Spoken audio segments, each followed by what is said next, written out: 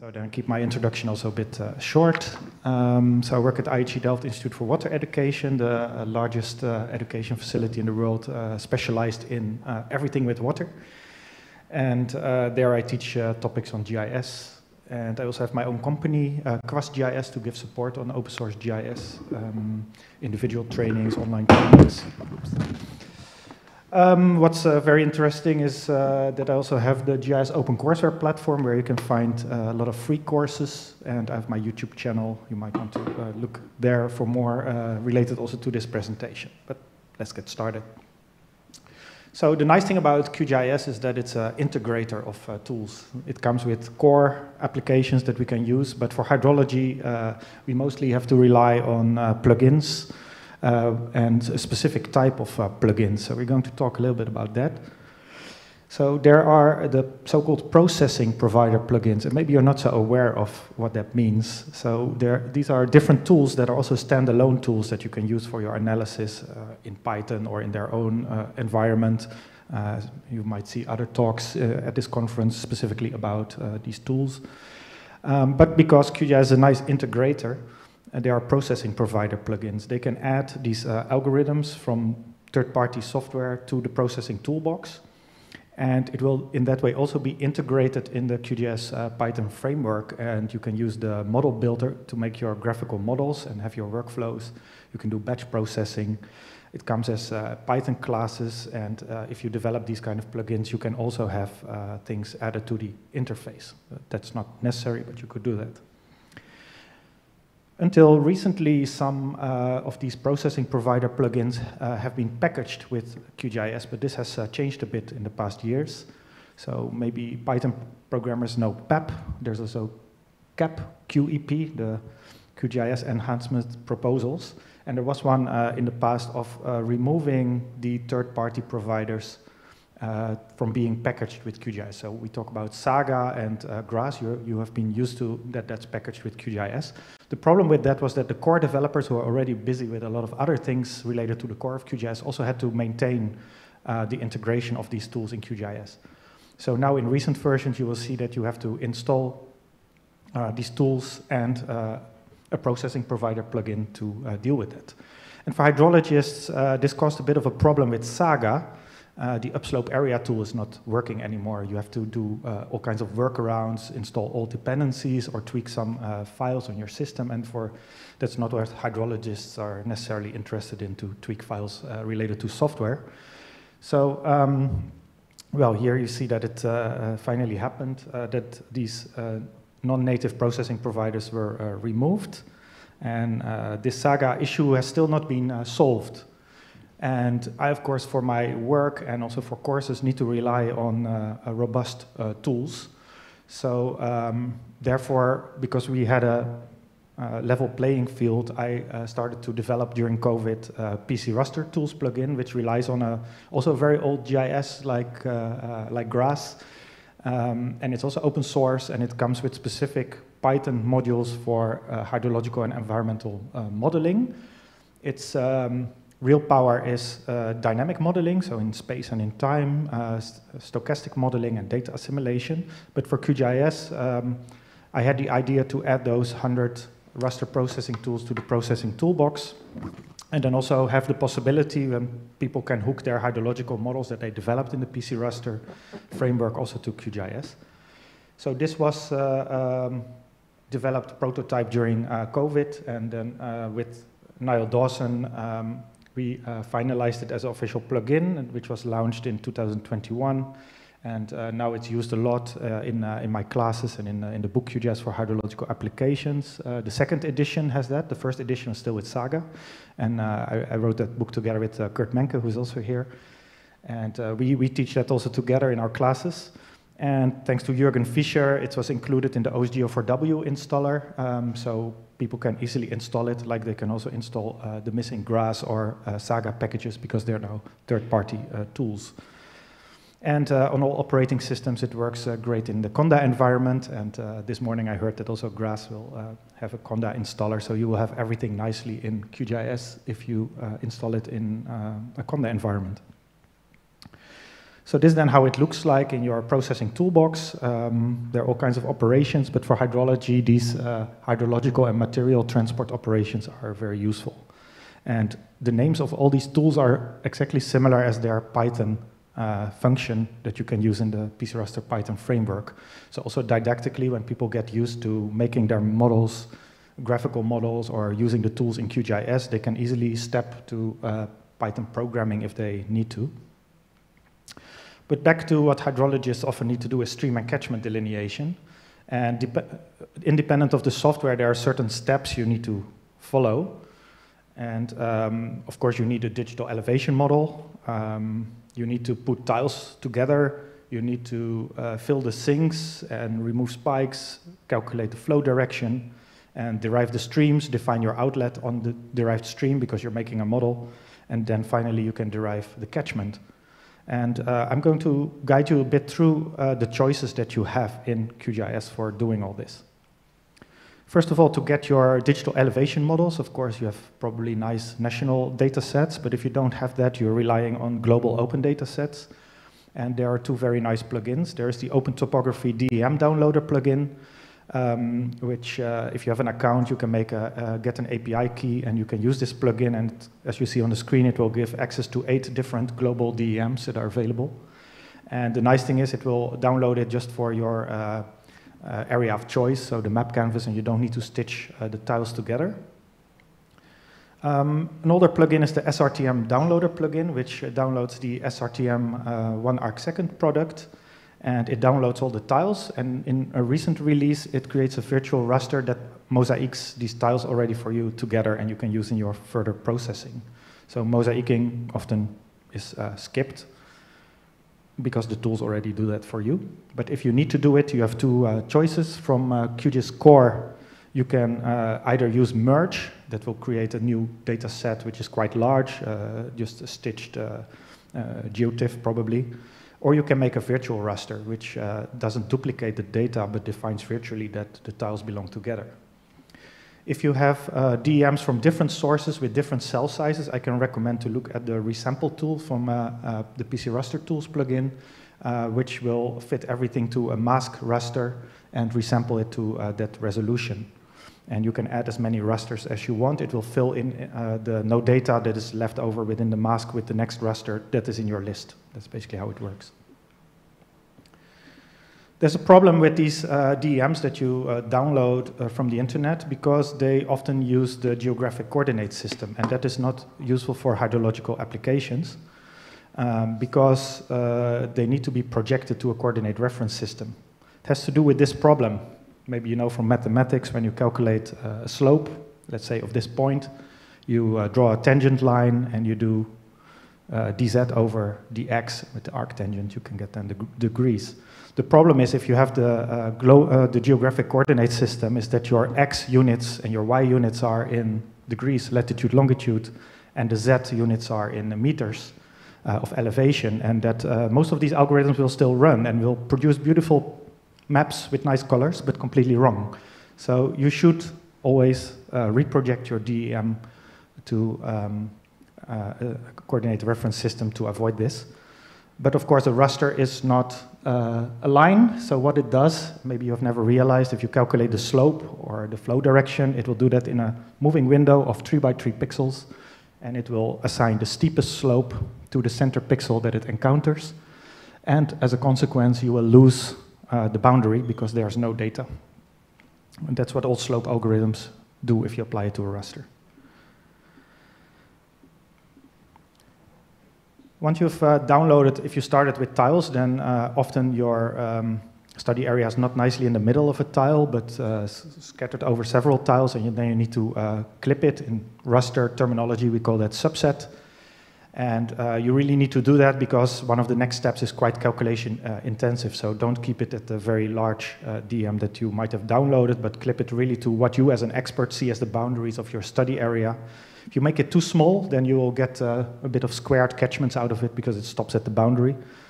So don't make it too big and don't make it too small.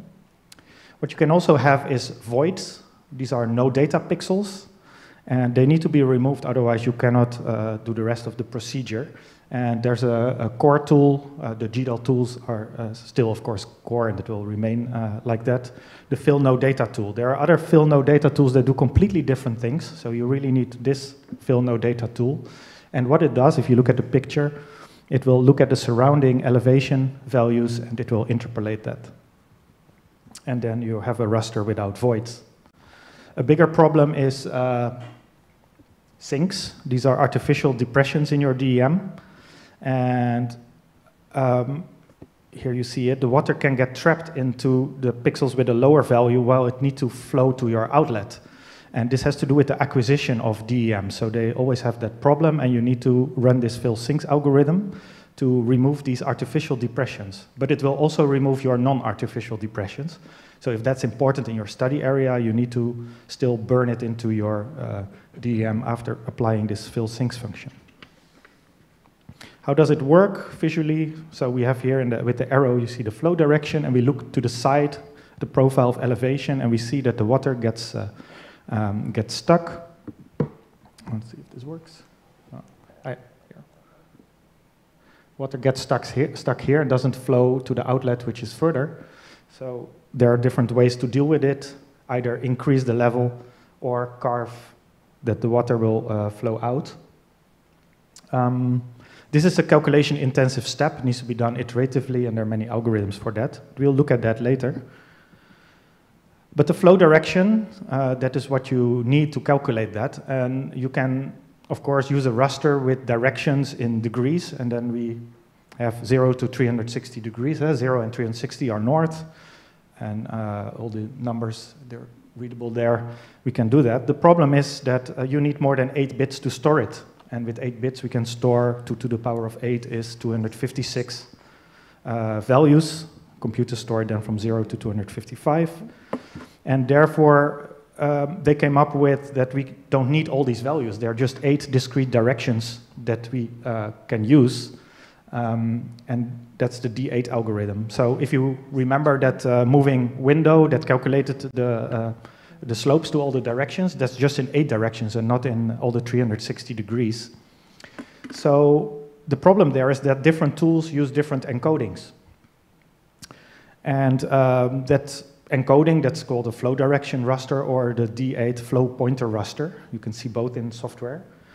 And here you see examples of different software, commercial and open source, and they all use different encodings. So if you want to mix tools, it's very important that you take care of which encoding your flow direction of your previous step is using when you feed it into a next algorithm from another tool, which expects a certain encoding. Yeah, so PCRaster, for example, uses the encoding which is similar to the keys on your numeric pad on your keyboard, which has those arrows.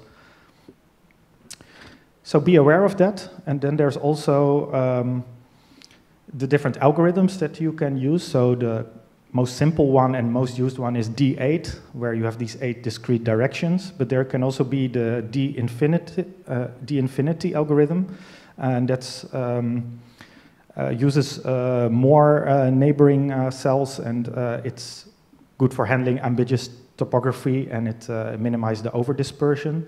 Then we have single flow direction and multiple flow direction, and they are also more advanced ways of doing that.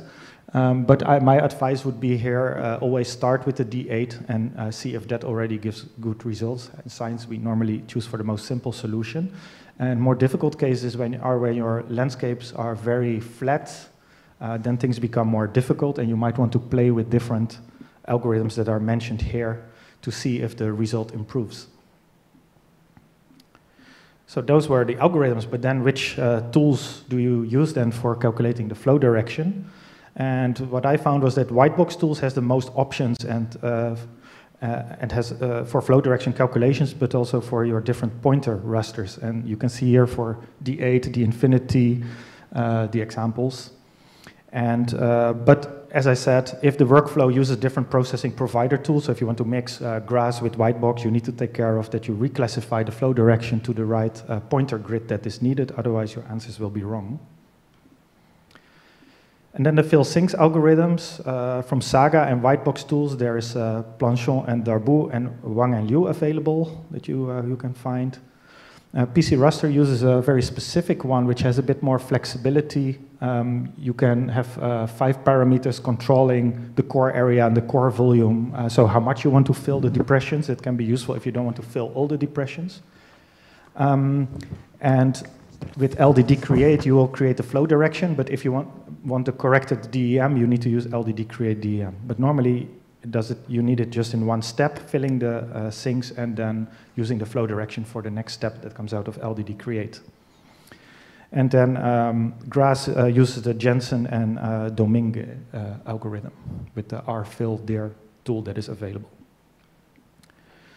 If you have a river network available, you can burn it into the stream network, also for your other depressions to force the water to follow that. That's an optional step. You can also do this whole procedure by deriving the stream network from the algorithms. For burning, there are some tools. There's from WhiteboxTools, the fill burn tool. For GRAS, there's rcarve. And I have some videos on my YouTube channel if you want to know more about that. But generally, these are complicated procedures, cause a lot of errors, so always be very careful and test well what works in your area. So then we have the flow direction for each pixel. When we connect all these flow directions, we can get the stream link. But all these linked pixels are not your rivers. Some pixels are rivers, some are just where the rivers are not even starting, but water starts collecting. So you need to calibrate that with a reference map. You can use OpenStreetMap or a satellite image. And then you have 2 choices. You can use Strahler orders, or you can use flow accumulation. Both methods are very similar. They both need calibration. So let's first have a look at Strahler order. There are also other ordering tools available from Whitebox, for example. From PCRaster, we use stream order. And Strahler starts with giving the smallest stream value 1. When 2 of the same order join, it increases, so it becomes 2. If 2 of 2 join, it becomes 3. But if a smaller order joins a higher order, it will just stay with that higher order, etc. And then the user needs to determine, do I consider every stream, every tributary larger than 3 as a river? And you calibrate that with a map. Flow accumulation works differently. I find Strahler order more intuitive, but with flow accumulation, it's a more continuous approach. So we accumulate the water over the network. We assume every cell has 1 unit, and it uses the flow direction to accumulate then the water over the flow direction. And then you will end up with a map like that. And then you need to determine what is the minimum accumulation that I consider as a river, and then you can delineate your river from the raster. We can then define the outflow point of our catchment on the delineated stream.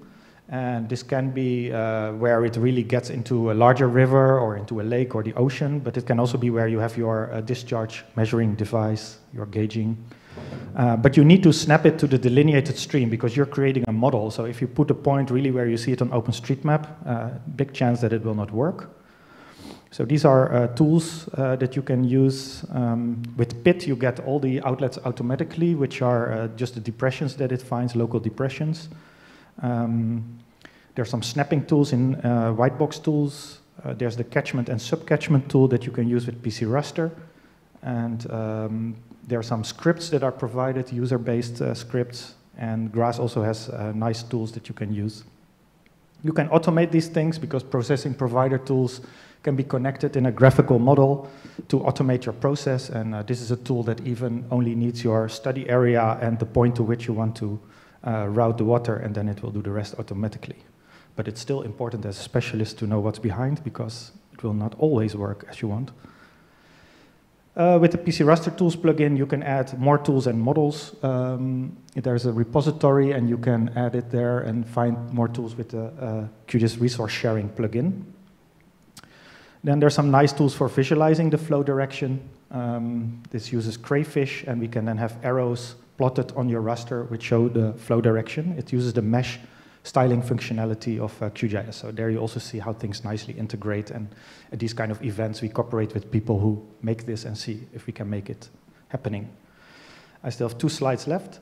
One of the newest things in the newest version of QGIS It's possible to animate rasters. So if you have rasters in a stack, each band can be assigned a start and an end time, and you can use the temporal controller to animate your results of a runoff model. For PCRaster, for example, it accepts virtual rasters and NetCDF. If you want to know more about this, so Kurt and I, as already mentioned, have written the book QGIS for hydrological applications. The first edition uses SAGA, the second edition PCRaster. I recommend the second edition. And by purchasing the book, you support students from the Global South to join FOSS4GE and QGIS events. Unfortunately, a visa of the one I was supporting for this event, still waiting for the visa. And for the QGIS user conference, we have a student from IHE Delft from Sudan who will join, Razan El Noor. So I hope you'll meet her there. And that was my presentation. Thanks a lot. Thanks a lot, Hans, and well in time. Other questions?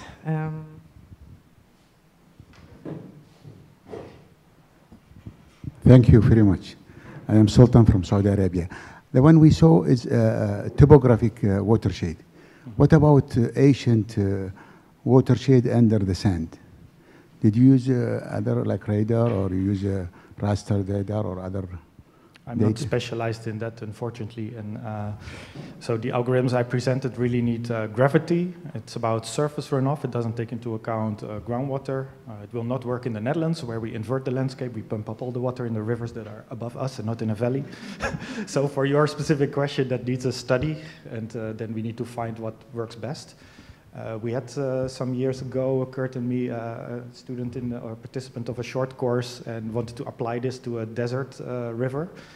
But we could clearly see that all the streams there were lower than the level of the landscape. So then you would just use map algebra and say everything lower than some value is the river. So it's not always the best solution to go through the whole workflow if you have different conditions.